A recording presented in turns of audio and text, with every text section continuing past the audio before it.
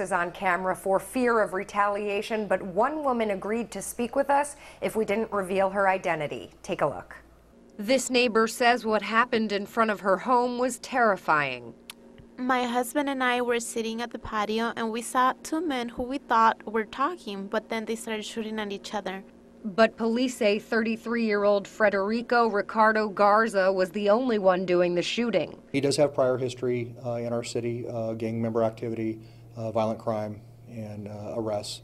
It happened Wednesday night on San Gabriel Circle. Police say 30-year-old Esther Lozano was driving Garza around when Garza spotted an acquaintance walking down the street.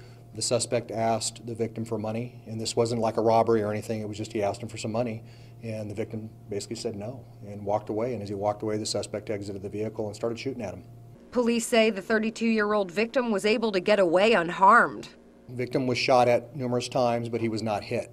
So he is physically okay, a little shaken, I would imagine, from being shot at, but no physical injuries. Later that night, police found and arrested Garza and Lozano on San Joaquin Drive. Garza was booked on suspicion of attempted murder, and Lozano was arrested for being an accessory.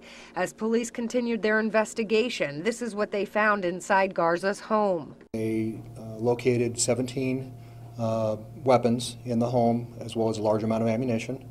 And so those were all seized. It turns out one of those weapons is one of the weapons that was used in the shooting. Although people in the Dream Home neighborhood say they're glad these weapons were seized and Garza is off the streets, they say there's still too much violence going on in their community. My biggest concern is the safety of my children. I would like to see more police officers patrolling the area. Victim is safe.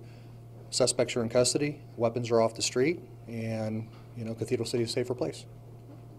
Although Garcia has been involved in gang activity, Cathedral City police say this particular incident was not gang-related. Back to you. All right, thank you, Thalia.